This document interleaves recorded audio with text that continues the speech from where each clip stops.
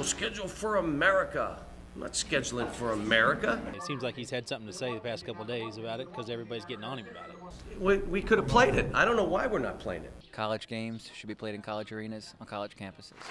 The back and forth between Big Blue and the Cream and Crimson continued today at Huber Farms in Indiana, where hundreds of Hoosier fans came out to support and meet Tom Crean. Quite simply, Tom Crean, athletic director Fred Glass, they're tired of this entire ordeal. We put a 4-year agreement out in front. It wasn't good enough. Let's move on. Well, Adam, I don't think I'm going to throw any more logs on that fire. Well, that fire reached new heights yesterday when Coach Calipari spoke candidly in a press conference. I'm sure there'll be another press conference here in a day or two. So, Coach Crean took objection to this Calipari soundbite. Like I told Tommy, move on. It's done. We're good. I'm good. You're good.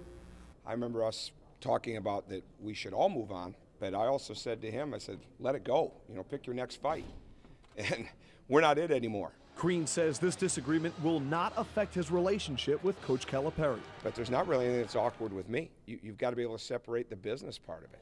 And with regard to the Calipari quote causing the most stir, They're only 2 hours away. Are they that poor? Well, I think the absurdity of that comment speaks for itself.